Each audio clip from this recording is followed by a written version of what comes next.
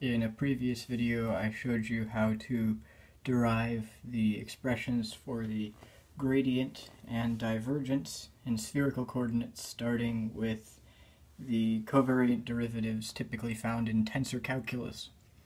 And in this video, I'm going to extend on that and show you how to calculate the curl in spherical coordinates, starting with the covariant derivatives usually found in tensor calculus. So as mentioned in the previous video, there are two kinds of bases at play.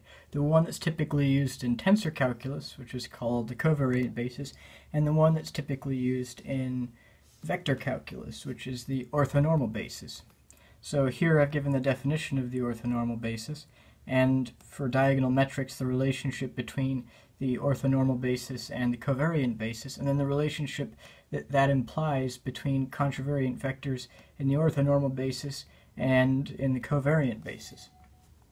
So ultimately, because we're looking for the vector calculus standard expression for the curl in spherical coordinates, what we're looking for is the curl of the contravariant orthonormal basis components instead of in the covariant basis, which is what tensor calculus is usually expressed in.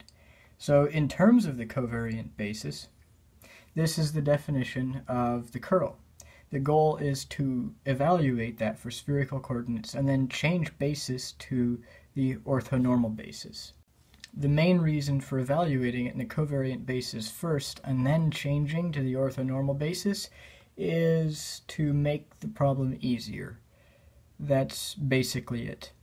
Now you can see that the curl here is defined in terms of the ultimately covariant components. You can see that if you just recognize that this is the metric contracted with a vector and therefore just lower that index, then you're just taking the covariant derivative of the covariant vector. But the thing is this is usually expressed in terms of the contravariant components.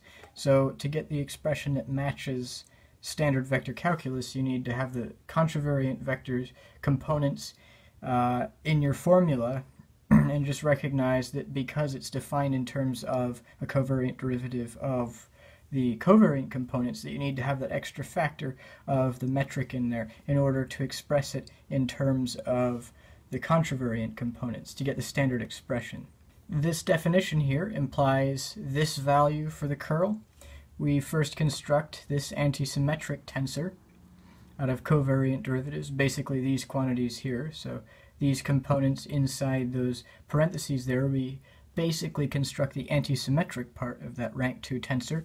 Then the curl, given this formula, is stipulated, or rather is given by this formula in terms of the components of this antisymmetric part of the rank 2 tensor in those parentheses.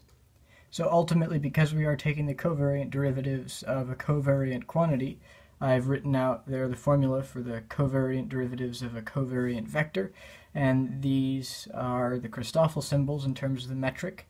So those are necessary for evaluating this covariant derivative because they show up in there and make the covariant derivative covariant. So the metric tensor for flat space in spherical coordinates is this standard value there. And then when you actually evaluate the Christoffel symbols for a metric like that, these are the results you get, where the first index indicates the row and the second the column, so it's pretty standard. Then if you look up here at these covariant derivatives of a covariant vector and you evaluate them, specifically remembering to express the covariant vector in terms of its contravariant components via the metric, and then you get this answer here. Then if you go on and construct the antisymmetric part, as is called for by this formula, you get that answer there. Then of course we, from this definition, deduce this formula for the curl in terms of the components of this antisymmetric tensor. So we can just insert the requisite components in and also the 1 over square root determinant of the metric factor, and we get this answer. However, this still doesn't match the standard answer because it's still in the covariant basis. So when we talked at the beginning of the video about the covariant versus orthonormal basis, we saw that there was this relationship between the basis vectors of the two bases and this relationship between contravariant vectors in the two bases. So we can just substitute those relations in, and when we do that, therefore to transform it into the orthonormal basis from the covariant basis, we get this value. This value down here is a bit off screen there, and that actually is the standard answer. That is the standard curl of a vector in spherical coordinates. That's how it ultimately comes about. It's not quite as straightforward as you might think. You have to make sure you change bases properly, and you have to make sure that you've got the right type of components in there and that you're taking the right kind of covariant derivative.